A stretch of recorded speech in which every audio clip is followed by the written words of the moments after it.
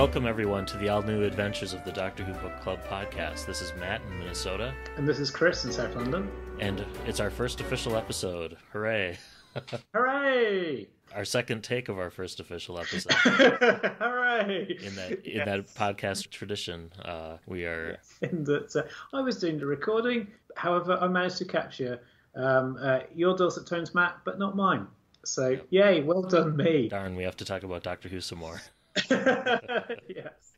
What book are we doing? This month we're doing Engines of War by George Mann. It's unfortunately a little bit timely in that John Hurt has passed away, but it's the first and only War Doctor book that we have. And it's George Mann's second of two Doctor Who novels, and the first is Paradox Lost, featuring the 11th Doctor, Amy and Rory. Which I can't say I've had the pleasure of reading. And he's also done a companion chronicle for Big Finish, which was the Piralis Effect. But neither of those works I've encountered before. And the War Doctor appears in a series of Big Finish audios. John Hurt reprises his role. The final box set just came out this week or last week from Big Finish, and then there was also a fan collection of short stories, some of which were by big-name authors. I think George Mann may have even contributed a short story to that collection called Seasons of War, which was a charity anthology. And then he also appeared in the graphic novels, right? Is that from what I understand? I can't say I've read. So this is the only time that I've encountered the War Doctor outside of what we've seen on TV. How did you read the story? Did you get the hardcover, or I had it on Kindle. Yeah. How was that for you? Yeah, it's all right. I quite like reading books on Kindle. It doesn't take up space. Yeah. I listened to the audio narration by Nick Briggs, which you'll be hearing a little bit of later on in the podcast. The original Doctor Who Book Club podcast, which we should probably mention. If listeners want to go back and hear Eric and Sean cover 60 different books across 5 years from some of the earlier Doctor Who ranges, those podcasts are still up, and encourage you to listen to those if you haven't already and have come over from that show. And there's some great interviews in there as well with the likes of Robert Smith with a question mark and Tudderfolk, so not the bloke from The Cure, alas. Robert Smith. I suspect that The Cure might be Doctor Who fans. They could have given that general vibe. Shall we go ahead and get into the plot summary? And then Yeah, let's do that. All right. The book, we should mention, is structured in 3 parts. Part 1 is called Moldox. Part 2, spoilers, is called Gallifrey. And part 3 is called Into the Eye. When I read books, I tend to do a little bit of self-spoiling in that I have to know how the book is structured. You know, if it's in parts or chapters, and how that's going to play out. So part 1, Moldox. So we begin on the planet Moldox, which is an area of space dominated by this ghostly space structure, which is known as the Tantalus Eye. We may be hearing more from this as the book progresses. Yeah, it's one of 12 planets that's orbiting this eye, and it reminded me a little bit of the Impossible Planet and the Satan Pit, where you have a planet orbiting like a non-star sort of structure, anomaly in this case. Yeah, it's been home to a human colony that's now been invaded by the Daleks, and so we begin on page 1 with a whole host of Dalek action, which with no fault of the book whatsoever, but because I've spent quite a lot of time reading the New Adventures, I always find it sort of slightly surprising to see the Daleks being referenced directly rather than by allusion. But yeah. And there's a space battle happening, and we get to see the Doctor kind of in command, leading an assault. And we've got the battle TARDISes all kind of attacking a Dalek fleet, and there's some very kind of cool ramming actions as the kind of TARDIS rams its way through these Dalek sources. And it's fair to say that the TARDISes are used very physically in this book, I think. Yeah, and one of the cool images that George Mann kind of evoked on the page. A few of the TARDISes get hit and explode, but it's a matter of their contents kind of unfolding into three-dimensional space. So he paints this image of almost like a flower blossoming as these TARDISes are meeting their untimely end. It's a very cool and interesting metaphor image that I don't think that I've seen before on a TV show, and I don't remember reading it in the books either, but I'm sure I'll be corrected if I'm wrong. Well, that's happening above the planet. We cut to the planet below, Muldox, and we see Cinder and one of her compatriots in the resistance against the Daleks being, I guess, ambushed by 4 Skaro degradations, which is one of the types of things from the Time War that the 10th Doctor mentions in the End of Time, along with like the Nightmare Child and a whole host of other things from Russell T Davies' imagination about what's in the Time War. But we see these Skaro degradations, and the special weapons Dalek that we've seen before in Remembrance of the Daleks could almost be considered one of those. It's like a mutated Dalek with a different casing. One that looks like the special weapons Dalek, which is a temporal weapon Dalek, and we see it use its weapon in a moment. And then the other ones are like a glider and like a spider-like Dalek, which seemed to be the in the 90s the design.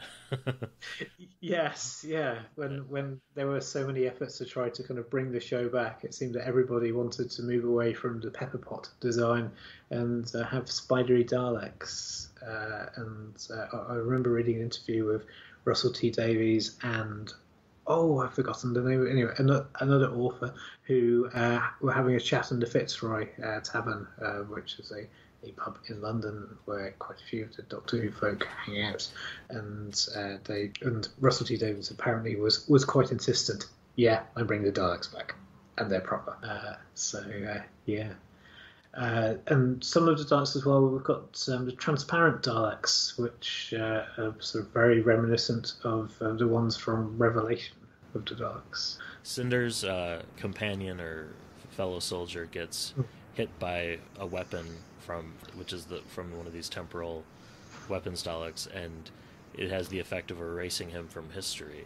And Cinder begins to lose her memory of him. And while that's happening and the Daleks are sort of bearing down on her, that's when from above the TARDIS crashes and we have our first meeting of Cinder and the Doctor. It's quite a cool scene because you've got sort of Cinder hearing noises from this blue box, which is sort of lying on its side, and eventually we get kind of its occupant climbing out, and she has to kind of flee inside because there's still some kind of Daleks going around sort of shooting things and doing Dalek-y stuff.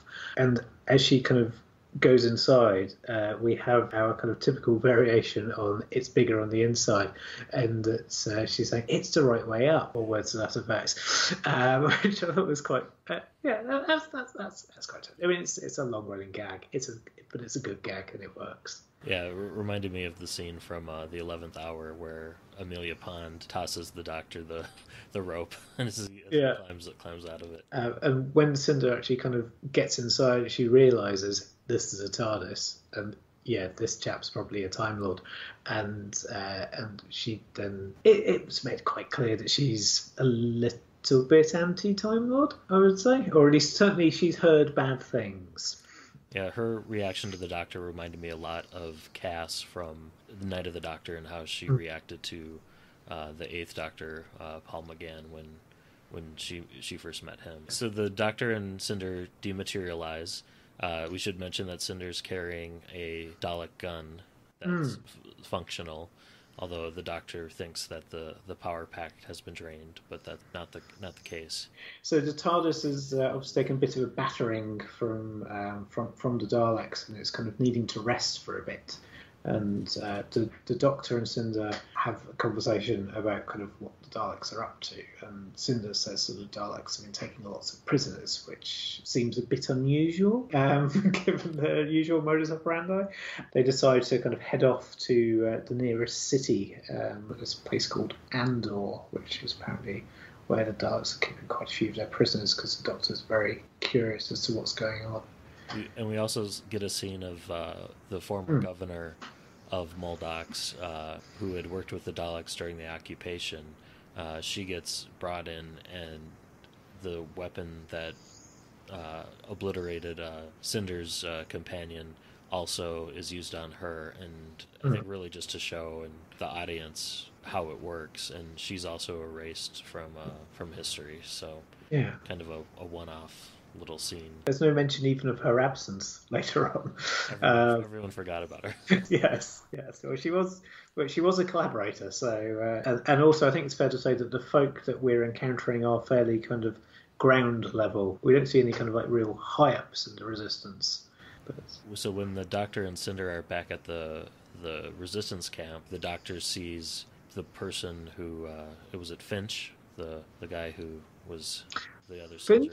Finch is already they encounter Coyne, who's just a sort of battle hardened soldier, and his recollection is that Cinder had gone off on her own, and gives her a bit of a dressing down. Yeah, sorry, I meant Finch's bedding. Or... Yes, yeah. So they find kind of Finch's sort of like his stuff, but yeah. So it's interesting how this kind of wiping you from the time stream works. Your memory gets removed from people, but sort of stuff that you've done or bought seems to be around. Maybe, I don't know. Yeah, it's like the physical evidence of your existence is still around, even though the memory of you isn't, which is strange. So having kind of gathered their provisions, they kind of head on off to Andor, and Andor is quite a sort of a multicultural place. There's talk about there being kind of churches, mosques, skyscrapers, all linked by these walkways, and the Dalek domes are sort of centered around this kind of old school. So we get a little bit of sort of wandering around deserted streets, and then we find our heroes stumble across some Daleks who are about to get ready to execute some prisoners. And lo and behold, said prisoners kind of get wiped from the time stream as if they were no prisoners way to Finch. Yeah, and the Doctor witnesses it, but he's able to retain his memory. But Cinder is thinking like it was, I don't remember the number, but it was like a group of 10, 4 were erased, and then she said, "Oh, it's just a group of 6," and the Doc, "No, there used to be 10." And so that's kind of tipping the Doctor off that there's something weird going on here. So they then have a little bit of a debate as to how they're going to get into the kind of the Dalek sources, and the Doctor decides to just kind of go and use the front door, which is rather doctory. And so they kind of wander up a side ramp, and we then discover they encounter a closed door, and which Cinder sort of can't open at first, but the Doctor sort of says just basically kind of walk up sort of arrogantly and sort of in a determined way, and lo and behold it opens, which is a nice insight into the Dalek mindset. And so whilst we're wandering around in the saucer, they stumble upon a whole room of humans that are being mutated into kind of Daleks, sort of like within Dalek casings. And again, it's a little bit like Revelation.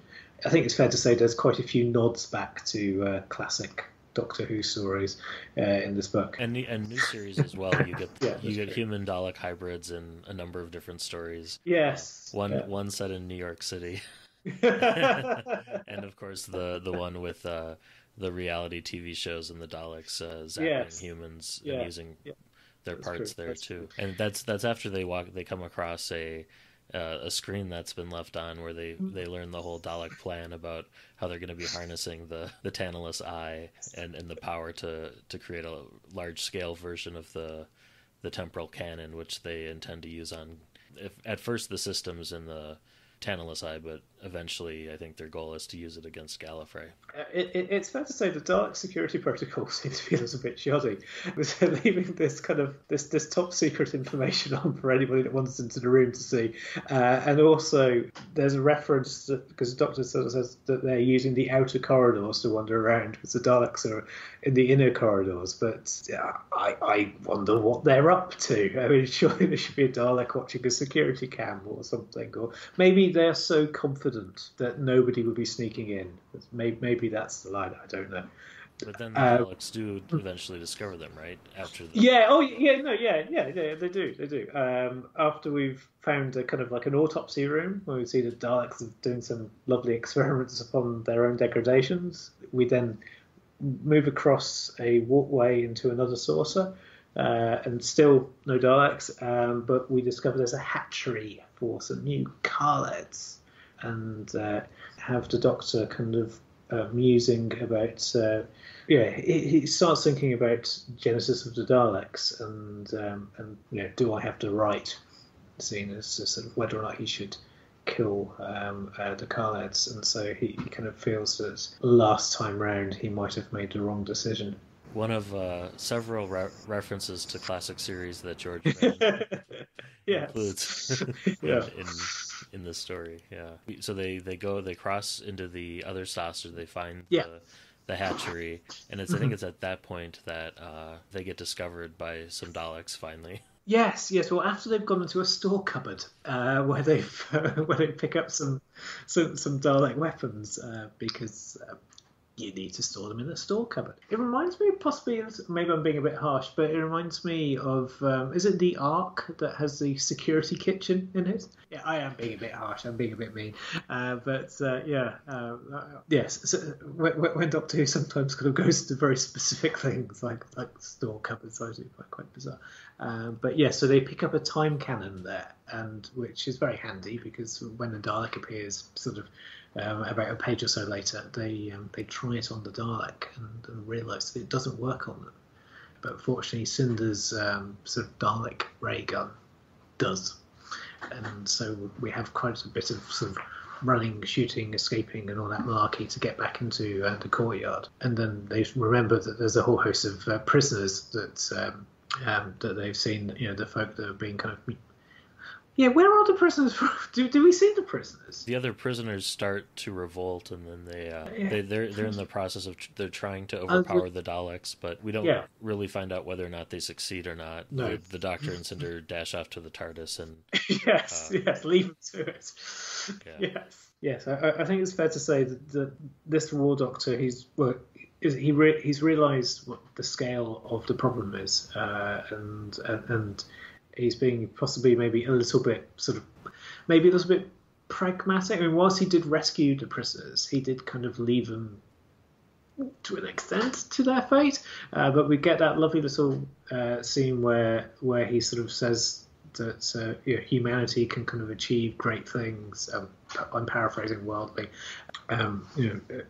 When you've got this ginormous melee between the humans and the Daleks. So it's quite a cool scene. We get a final scene which kind of acts as the cliffhanger if you want to look at it as yes. Part 1, Part 2, and Part 3. Yeah. We get a scene with the Daleks' Eternity Circle, which is a group of Daleks. High-level managers, yes. Yeah. that are in charge, and the Dalek Emperor is there. They talk about the weapon is basically ready to use and it's online. They detected the Doctor and they realize the Doctor's involved. They say it's too late and they're ready to use it. And they also talk about the Predator will soon be in their possession. Was a term that the 11th Doctor used to refer to himself in Asylum of the Daleks. Reminded me of was it The Oncoming Storm, and there's some other references to the Doctor and some of the Virgin adventures. Yes, Kafarak Gatri, I think is that. I've probably mispronounced that horribly, but I think that's what they would call them in the McCoy era. And basically, one of the Daleks is described as almost chuckling, and it very much. Yeah, you can imagine there's like a white cat being stroked somewhere out of shot. It is that kind of sort of. Oh, it's not quite Bond villainous, but yes, they are confident. Let's put it that way. So then we get to Part 2, which is called Gallifrey, and we're introduced to Karlax, who's monitoring several different Dalek kind of battles that are Time Lord Dalek battles that are happening throughout time and space. And he's summoned by the Castellan, and they go meet, and all of a sudden alarms start going off, and a ship's approaching, and they're worried that it's some sort of Trojan horse from the Daleks, but it turns out to be the Doctor. Yes, and so when the blue police box arrives, Karlak's rather wonderfully says, "Oh, it's him." And so Cinder, while she's delighted to finally kind of get off Mordock's, she really isn't enamoured with the prospect of meeting the other Time Lords, who she thinks will be kind of condescending and snooty. And she will not be disappointed, it's fair to say. And after some back and forth, then the Doctor demands an audience with Rassilon, and Karlax takes him to the War Room, which we first see in the 50th anniversary special, and that's the kind of the council chamber in the basement where where the real decisions are made, while the High Council meets upstairs, and while the end of time is taking place in another room. Yes. And Cinder describes it as being understated, which I don't know whether that was kind of a little bit of a pop at the production values of the 50th. I don't know, is it understated? Because when you look at sort of photos of these kind of real life in the White House, sort of when there was footage of kind of Obama watching various missions and things, I don't know whether that's technically a war room, but that looked like just a regular sort of like office room with like a giant screen on. So maybe Cinder has some very high standards. But in the War Room we meet Rassilon, and it's Timothy Dalton. It's a James Bond. And he's wearing his glove, which is kind of a mirror or counterpart to what the Daleks have developed, because it essentially does the same thing. It erases you from the timeline. Yes. These comparisons between Time Lords and Daleks are not going to go away as we continue.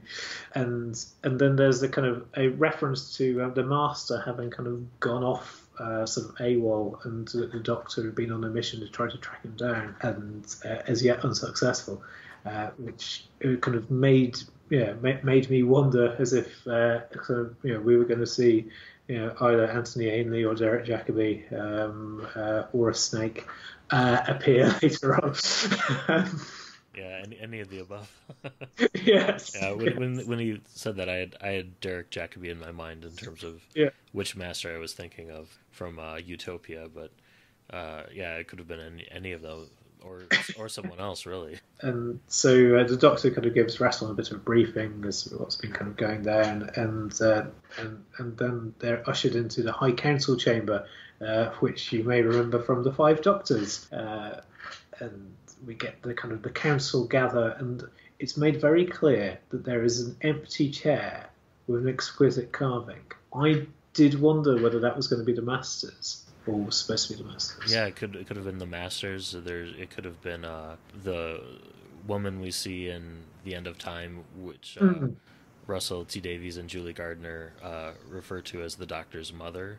Just kind of covering her eyes in almost like a weeping angel pose. And then, or it could have been even Romana, I suppose. Yeah, because there's also the unnamed young woman with her black bob hair that we see as being one of the cancer. And I wondered whether that was supposed to be a version of Romana. Who knows? Because she doesn't appear again. We get quite a bit of Romana in the Big Finish Gallifrey series, as it kind of tiptoes right up to the edge of the Time War. We see how Romana escapes E-Space in the Apocalypse element, which is one of the very early Big Finish stories. If you consider Big Finish canon. Which I do, I guess. Yeah. Unless it's contradicted by something else. Yes. Oh, canon. That's a whole other podcast. Yes. Yeah. Well, I think if you try and figure out, even just within the TV show, if you try and make it kind of consistent in your head, you'll go mad. If you just think about Atlantis and the various different versions of Atlantis you see. So, just enjoy it as a story. What was the line that Alan Moore said about at the start of whatever happened to Superman, which is his thing, his farewell to the original version of Superman Before Crisis, and he sort of says that this is an imaginary story, but aren't they all? Yeah, and it reminds me a little bit of the lyric from the Mystery Science Theater 3000 opening theme, where they say, "It's just a show. You should really just relax," which is Yes, in reference in how the main character eats and breathes in space. So yes, yes, just enjoy it. yeah. The council are now kind of getting into a full-on row with the Doctor, as always seems to be the case whenever he rocks up on Gallifrey, and they start to discuss various strategies and weapons that they can use, including the moment, which you may remember from Day of the Doctor, and also something called the Tear of Isha, Aisha, I think is how Aisha. I think that's how Nick Briggs pronounced it, at least in the audio narration. And they make reference to all these weapons being in, I think they call it the Omega Arsenal, which reference to Omega from the Three Doctors. And Who doesn't rock up? I must say, I was always half expecting him at one point. everyone else is in this book. So. Yes. So the proposal is to fire the tear into the Tantalus Eye, which will destroy the Daleks, but it will also destroy the entire system. So collateral damage somewhat. And the Doctor is very much against this idea, as is Cinder. And Rassilon starts to get a little bit prickly about the Doctor's human pet. And we basically, whilst they're waiting for Rassilon to make his final decision, they kind of look across the city, and you can basically hear the Murray Gold music in your ears. And we have these memory lanterns that are being released. And so that's because a lot of the people of Gallifrey fear that they're about to die. They're releasing their memories so that these can live on even if they die, which is a lovely romantic image that's somewhat crushed by the Doctor, saying that the memories will break up into time winds, and so it's all a bit pointless. Yeah, it reminded me of like a Japanese lantern lighting ceremony, or the white boxes that were seen in The Doctor's Wife and the War Games. Was it the memory cubes? Similar sort of. It's a beautiful image. Yeah.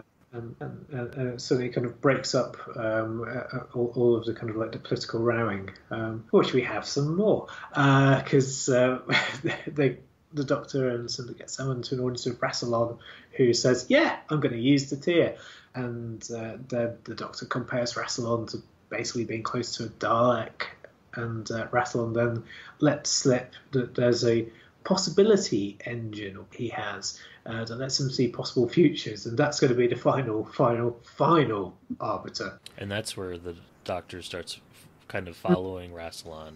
Yeah, and he observes him using the harp from that we had seen previously in the Five Doctors. Waits a bit and then follows him, and the teleport is set for the tower. And there we see Rassilon, and the Doctor's kind of watching in the shadows of the catacombs. Yes. Yeah. We see Barusa come up out of the altar that he was last seen, kind of turned into a stone face on. Which I, as an aside, I wonder if they got that technology from the Weeping Angels. Now that that's interesting. Yeah.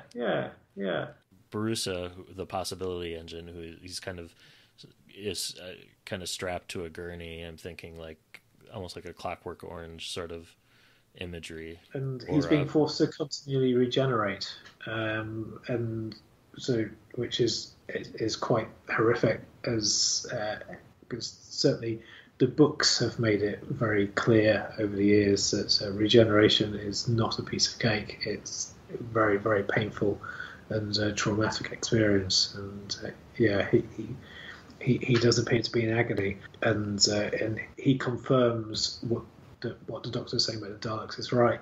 And then, rather charitably, he mentions, "Oh, the Doctor's in the room with us," which is lovely of him.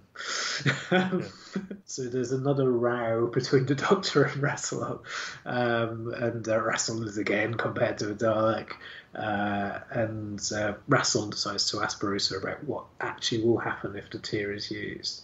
And he says that the eye will close, the Daleks will fall, but the era of the Time Lords will still come to an end. But Rassilon decides, yeah, he's got to use the tear. Barusa says there, I mean, still could come true, Mm. or does come true in terms of Gallifrey getting locked into, the events of the 50th. I mean, that all still kind of plays out as he predicts there. Yeah, he's not wrong. So, while all this is happening in the Dark Tower, Cinder's left alone on Gallifrey, and she tries to explore a little bit, and she gets Always a good idea. Always a good idea for a Doctor Who companion to just go off for a wander, because what could go wrong? In this case, quite a lot.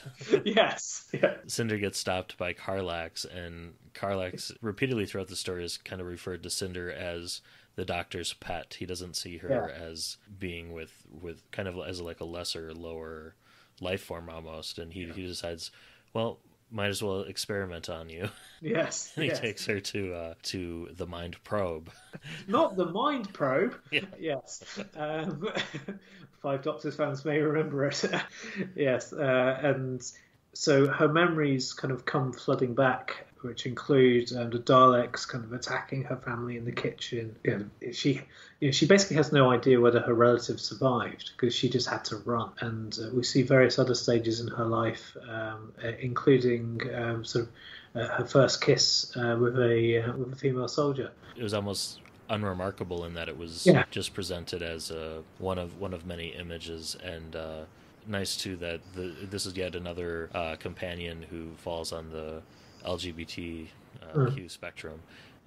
We've had let's see, Captain Jack, and Sam from Izzy from the Eighth Doctor comics, and arguably Clara. Certainly, well, she implies that she and Jane Austen are very close friends.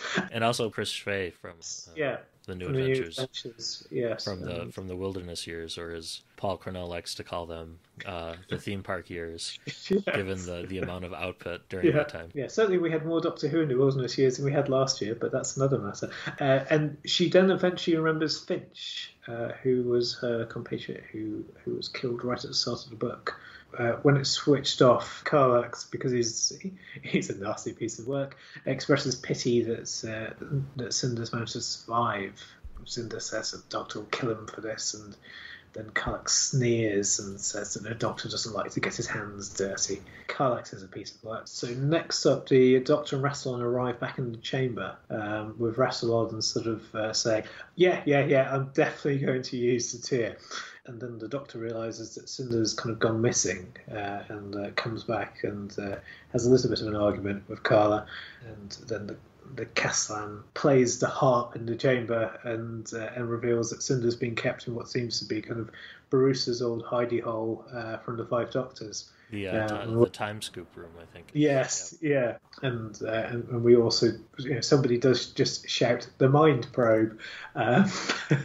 How much, if you haven't seen the Five Doctors, if you were a new series fan, how much of this you'd be kind of getting? But then again, I think the Five Doctors is one of those classic Doctor Who stories that probably a lot of people have seen because it's a nice kind of convenient sort of entry point. I had mentioned in our episode 0 that I had come in with the TV movie, so for me to go back and catch up on all of Classic Who, it wasn't airing like on PBS locally in the Twin Cities at the time, so I had to catch up on VHS, and so one of the first ones I bought was the Five Doctors because I thought, well, there's 5 of them in it.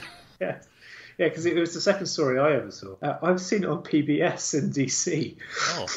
Yes, yeah, they were doing a fundraising night, which if you read kind of Doctor Who magazine in the 80s, you kind of get the impression that every night is a fundraising night on PBS stations. They have quite a few drives throughout the year. Yes, and possibly more so at the moment.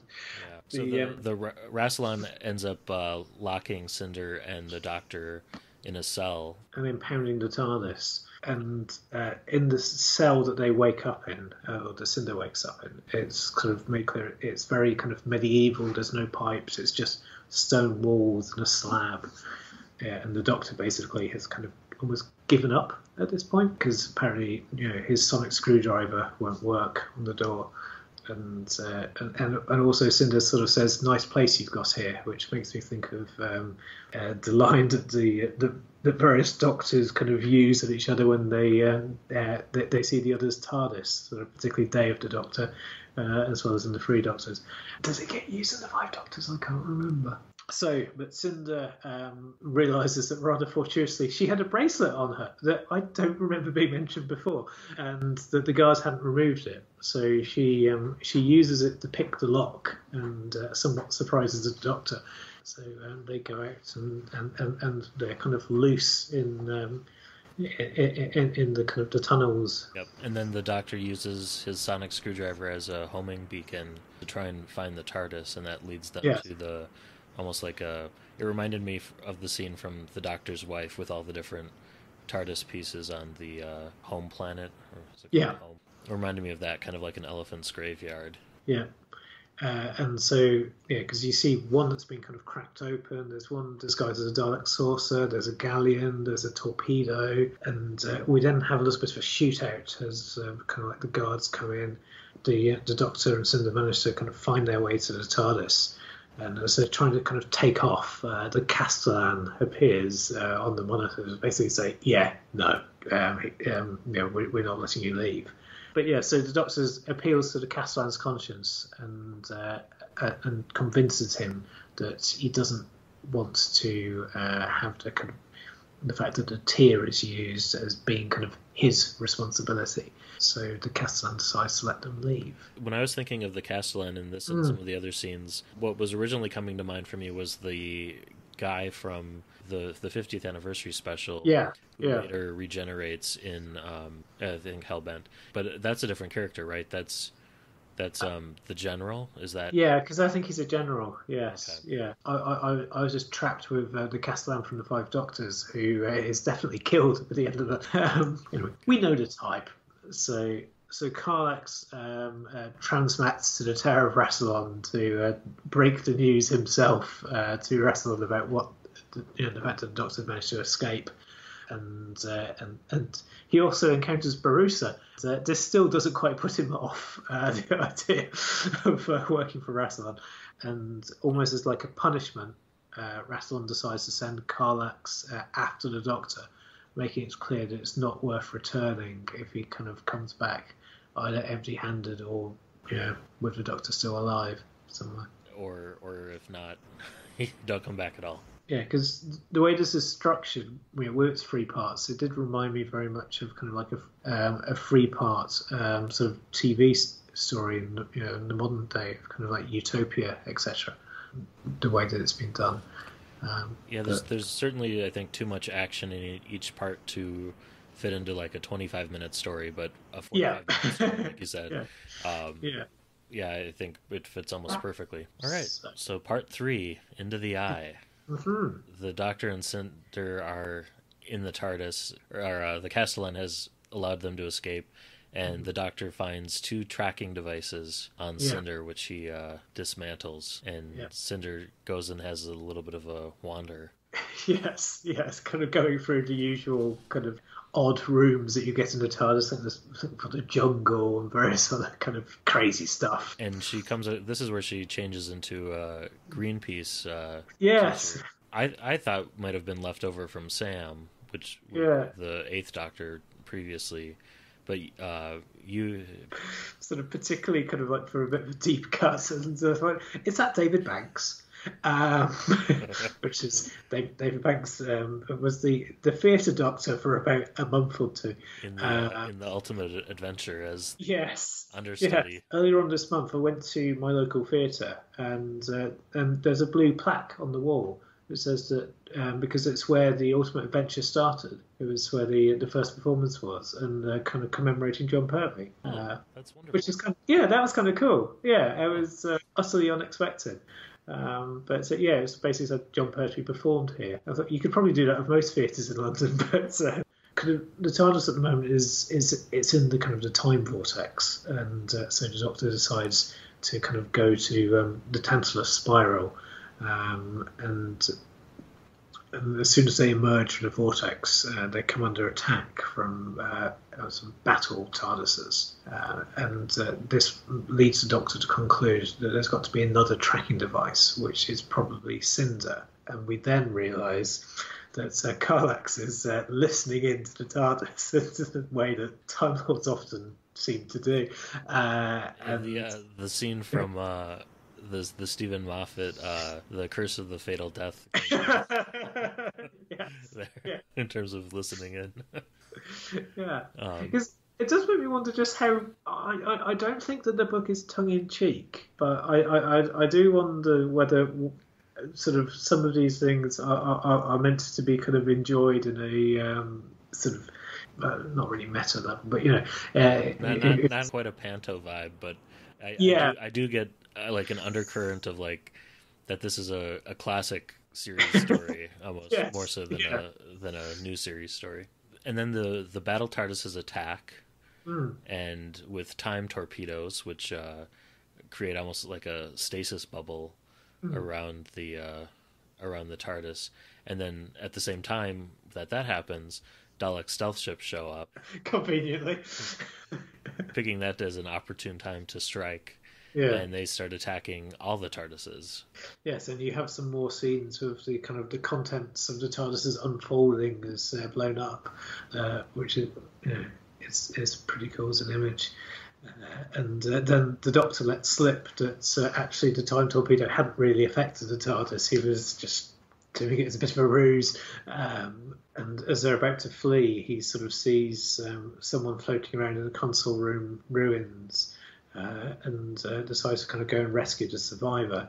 And they sort of materialise around it. And it turns out, yay, it's Karlax. Da. They pick him up and take him into the Zero Room to regenerate. The Doctor's not sure if the next Karlax will be better, and so he wants to give him a chance, which is a nice Doctor sentiment to express. But he does also explain to Cinder that the Zero Room is essential in the regeneration process, and I was like, apart from in Castra Valva, it's not really, but Yeah, maybe. But still, maybe it was a white lie. I wonder too if because didn't they get him in there before he started regenerating? So I wonder if you start regenerating in the Zero Room, if that lessens the effects of any post-regenerative stress or anything. I wonder. But makes you less of a pain. Karlaxis, yes. Sorry. Yes, we complete that out. So there's now a bit of a full-on conflict between the Time Lord flotilla and Daleks, and the Doctor is able conveniently to realise which of the TARDISes contains the tier and materialises within that TARDIS, which is run by a Commander Partheus.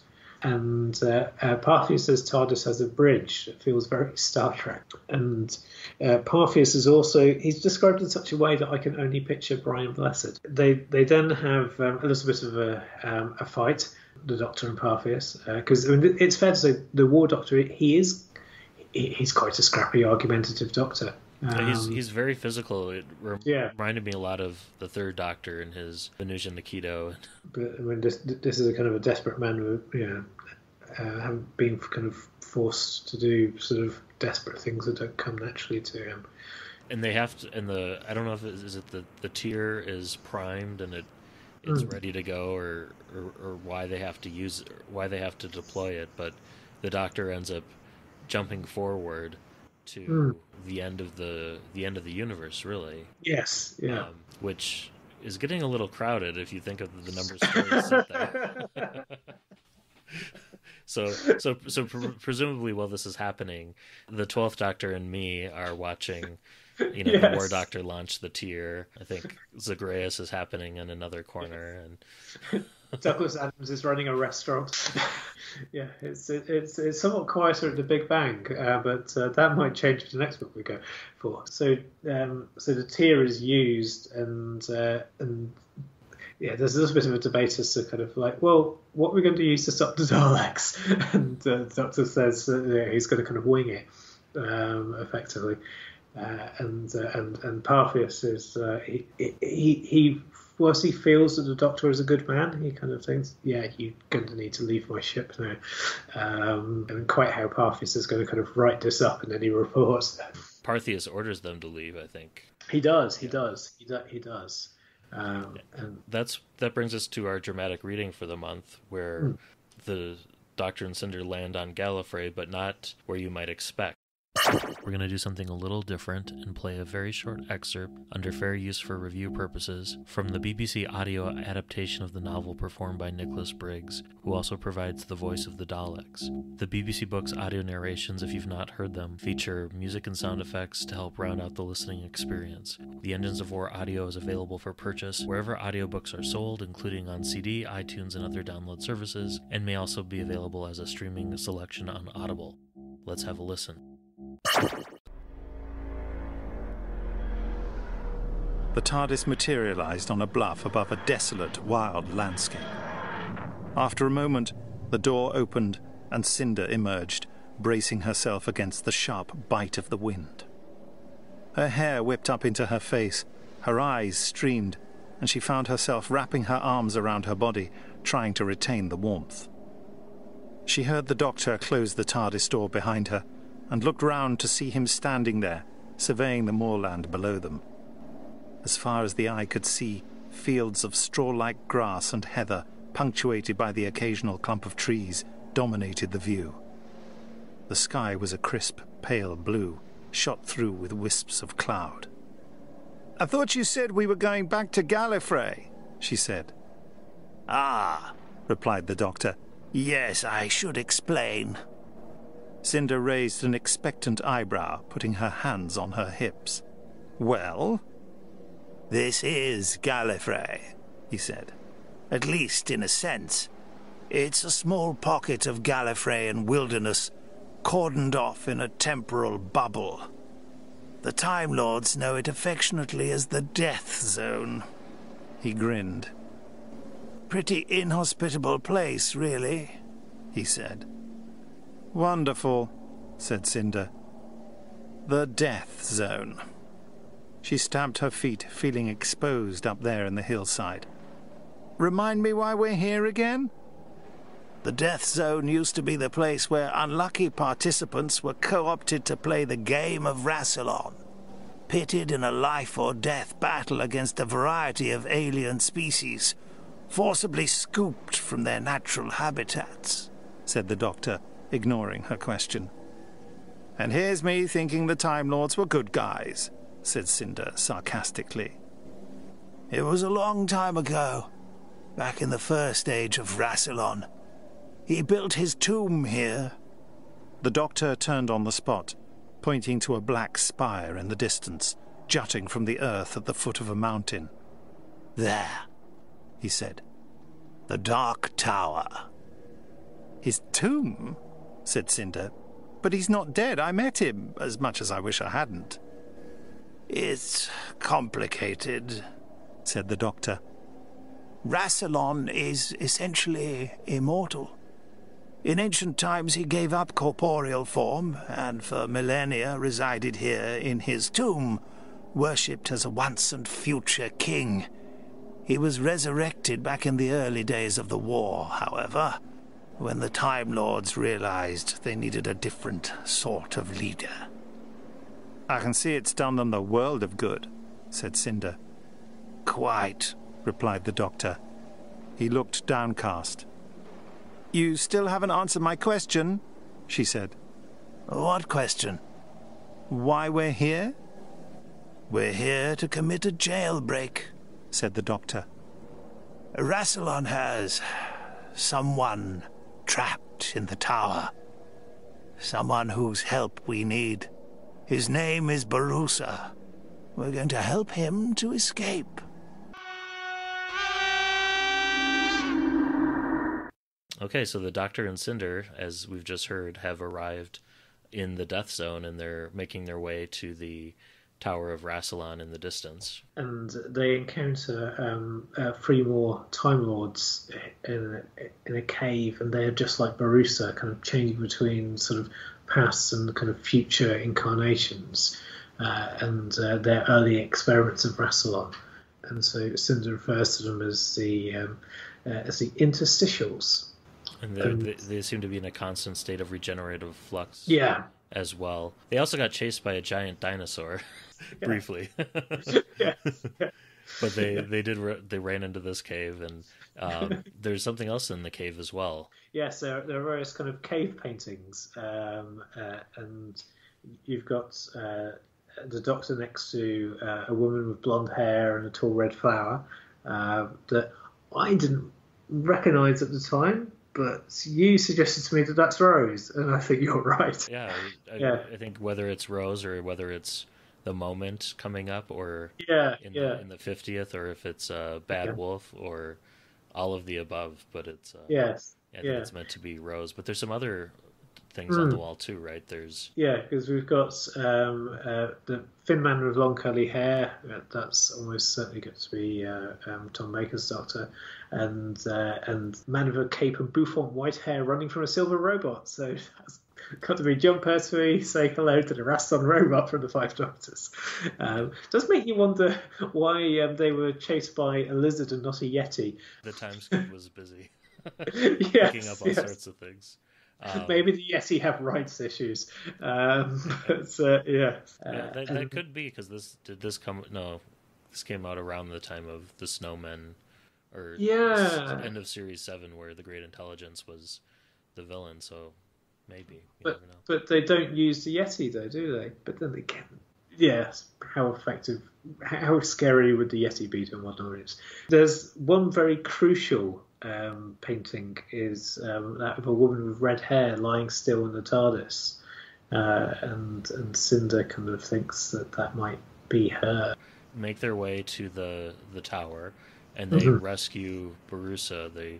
They're basically carrying him out on almost like a stretcher condition. And whilst they carry him out, they see various more interstitials kind of lighting the way to the TARDIS, this orange glow, which is quite a sinister but beautiful image. It's one of these things that George Mann does occasionally sort of put into the book, these quite striking images. And the TARDIS now kind of leaves the death zone with kind of Barusa in tow. And they return to the Tantalus Eye, where they see a large cannon being charged up.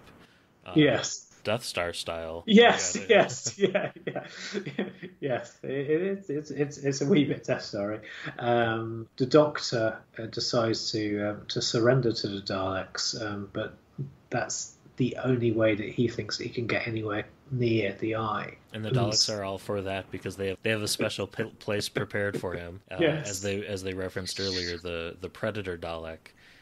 So imagine almost like a Davros style casing, or where it opens up and there's room. It's a larger size Dalek, and there's room enough for the Doctor to sit in it, almost like a Pandorica chair.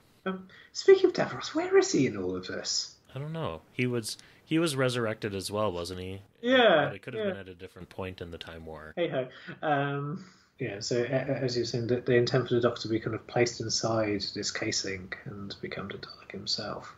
And sort of the Doctor and Cinder realise that this is it. This is Journey's End.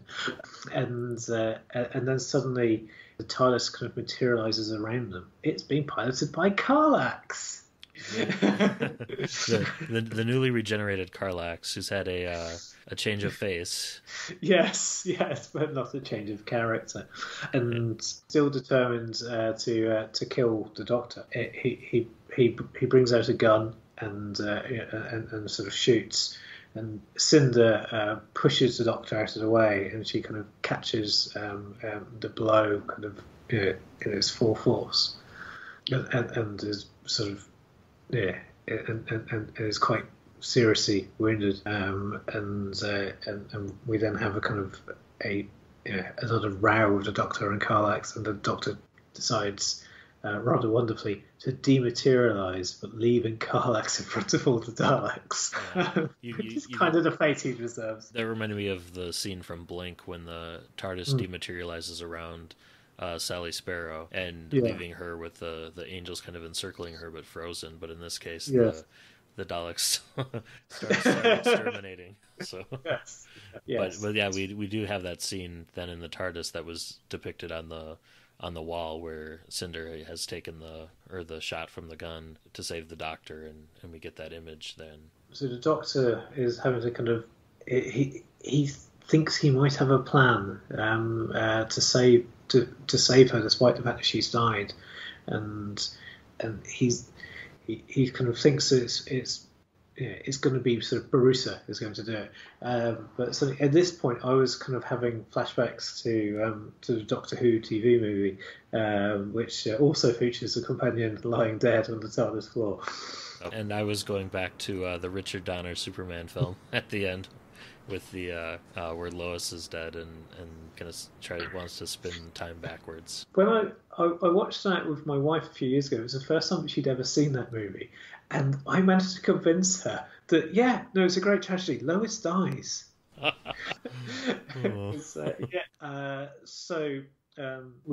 got the TARDIS. It's now kind of flying into the Tantalus Eye, and the Doctor is insisting that Barusa makes real a kind of a timeline in in which kind of Cinder would live and kind of like the Daleks would all die, but then realizes. We should mention at this point that Barusa is kind of glowing even more so, being so close to the eye. I was picturing in my mind Rose as kind of Bad Wolf, and that she can see all the different possible futures and can reach into them and actually manipulate them. Whereas before, I think Barusa was just able to view different realities, and now he has the ability to affect them. Barusa sort of manages to kind of, as you say, Rose style, wipe the Eternity Circle and Dalek fleet and everything kind of out of existence. However, he's not able to bring back Cinder. He kind of vanishes, doesn't he? Kind of burnt up by all of the effort. Poor Cinder is no more. Yeah, and then the Doctor lands on Muldox and finds the remains of Cinder's family, and it takes Cinder's body as well and has a burial ceremony at Cinder's old house. At the gravesite, he makes one final promise to her that he's going to end the war, and he utters the phrase "no more." Yes. So, and there we have it. That was Engines of War. I think it, in terms of setting, I think the references to Rose and the moment and the no more, it makes me think that this is placed really at the very tail end of his timeline, almost acting as an immediate prequel to the 50th anniversary story. I suppose it could be moved around a little bit, but yeah, it seems to be tied a lot closer to the end of the War Doctor's life. Yes, yeah, it certainly is. It's towards the end. I mean, there is a little bit of wriggle room for if anybody does want to write any more. But yeah, I would say it's towards the end. So what did you reckon? I really enjoyed this one. I thought it was I tend to like continuity heavy books. Maybe not quite this continuity heavy, but I appreciate the references, and the ones that I don't get, I like to try and look up and see what it is I might be not catching on to. But I enjoyed it. I thought the representation of the Time War was interesting, because you think about it, gosh, the Great Time War, and you think all the different ways that could play out, and does it almost limit one's imagination when you start putting constraints on it? But I feel the choices that George Mann made in this book, he did a good job in picking leaving so much open to interpretation still, but at least nailing down in this particular section of space and time, here's what was going on, and it leaves the door open for others to contribute too, I think. Yes, I mean, and he's adding stuff as well, sort of in the continuity, because it's not, in contrast to War of the Daleks, say, which tries to tie up quite a few kind of loose threads, and at least here we're adding things, we're seeding things, we're allowing for kind of new stories to be told, and we're not contradicting, as far as I can tell, old stories. So I think it's done with a relatively sort of deft touch, and certainly, I mean, the book does rattle on at a decent enough pace, and you do get these wonderful little kind of little vignettes, as it were, sort of with the memory lanterns and such like. The dialogue, we've not really kind of given much of a flavour of the dialogue, but it can be kind of quite sort of witty and punchy, particularly when the Doctor is having his debates with various Time Lords. There were one or two bits that I kind of found that I had to kind of reread once or twice, sort of in the early stages on Mordox, just trying to kind of sort of get the choreography of scenes right in my head. But no, it was a good read, and it must be quite a challenge writing about a Doctor who has only had about sort of 30 minutes screen time or so, and trying to kind of make a full story out of it, and also kind of introducing a companion. He does have a kind of, it's a high difficulty threshold for his companion. I wonder too, and this might be in the there's a infographic book called Who Graphica that's out. I wonder if Paul McGann versus John Hurt, who's played the Doctor for longer on screen, minutes and seconds, because it's probably pretty close, because Paul McGann didn't show up until the last, not for the first half hour of the TV movie. And you've got the short War Doctor clip in Name of the Doctor, and then of course with Paul McGann you've got his little clip from Night of the Doctor too. But probably pretty close between the two of them. Probably. I mean, I would say, like, when the War Doctor first appeared, not in the book but just generally, I was a bit like about it, because I liked the idea that it was Paul McGann's Doctor who ended up fighting the Time War. This guy who started out so full of hope and optimism that he was kind of battered down by the universe. I found that a really powerful and compelling idea. Well, I think the War Doctor is a very good and very clever addition to the mythos. Don't get me wrong. It's just to take a little bit of kind of getting out from my headcanon. One of the concepts explored in this book is, as someone gets erased from the timeline, how your memories change to keep up with that. It's kind of like that in reverse, where you have to re-edit your what you'd previously thought. Yes.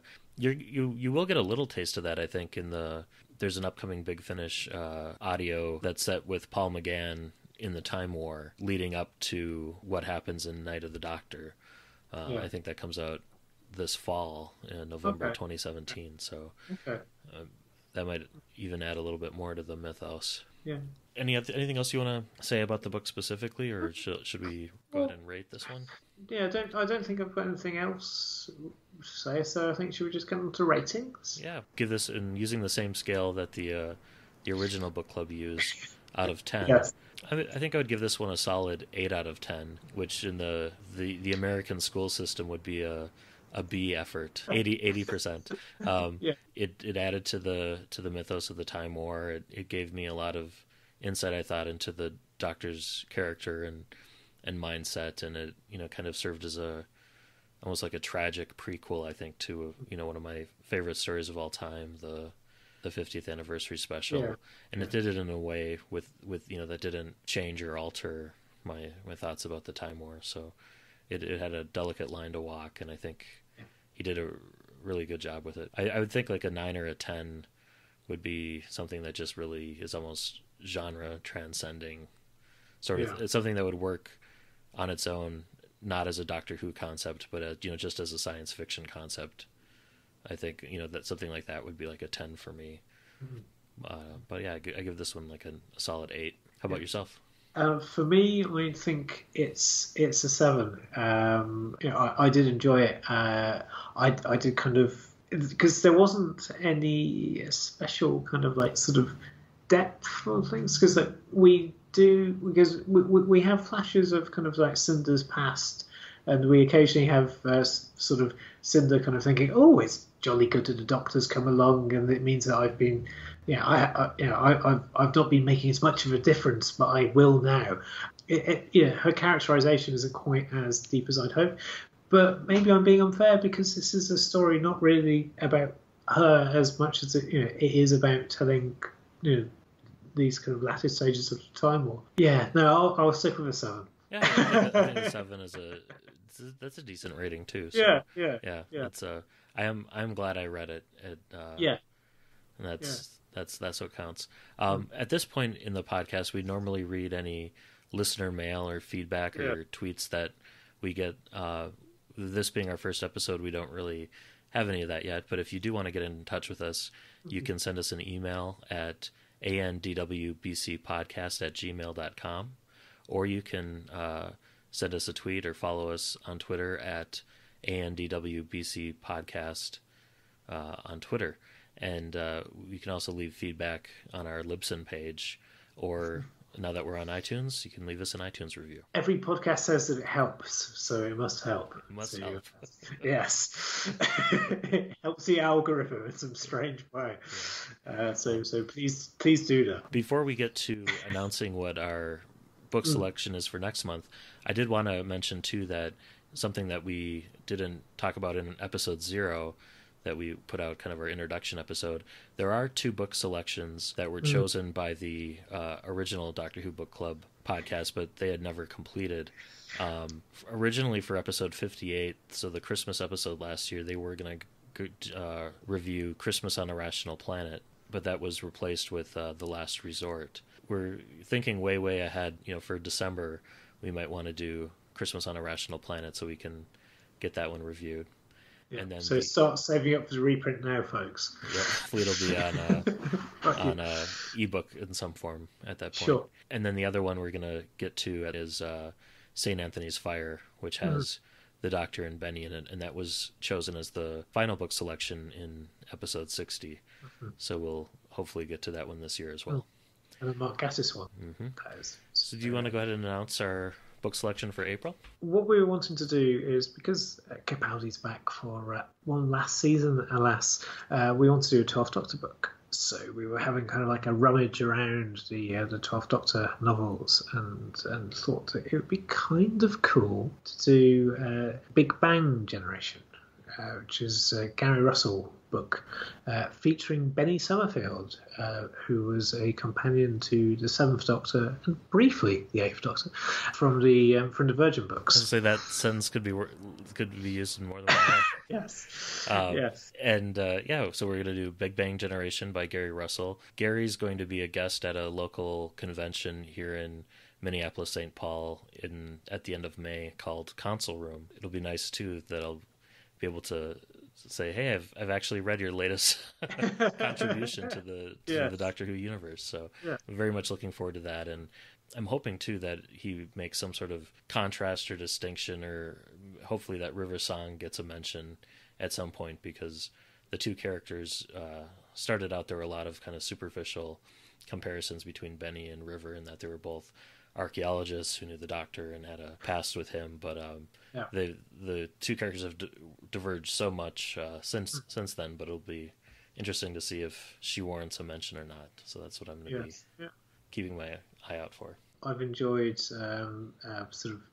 quite a few of Gary's books, and sort of particularly Scales of Injustice, that I seem to remember didn't go down so well with the earlier version of this podcast. I might be wrong, but it'll be very interesting to see sort of how the 2 sort of encounter each other and how they get on. I was going to say, I mean, she's used to travelling with a cantankerous Scottish doctor, it'll be good to see. I don't know that I've read a whole lot of Gary Russell's other work. I've read Legacy, which I think was a 7th Doctor Ice Warriors. Yes, it was. No adventure, and then I also read Invasion of the Cat People, which was covered on the previous version of this podcast. Yes. I'm looking forward to it. It'll be good. And so we'll hope to have that out in April time. Right around the time that Capaldi comes back to our screens, I think. Yes. Well, he kind of came back to our screens last night because the trailer was for the new season was aired last night. I saw that. It was a trailer, yes. So it's exciting stuff. Yes, indeed. It's been over a year, so.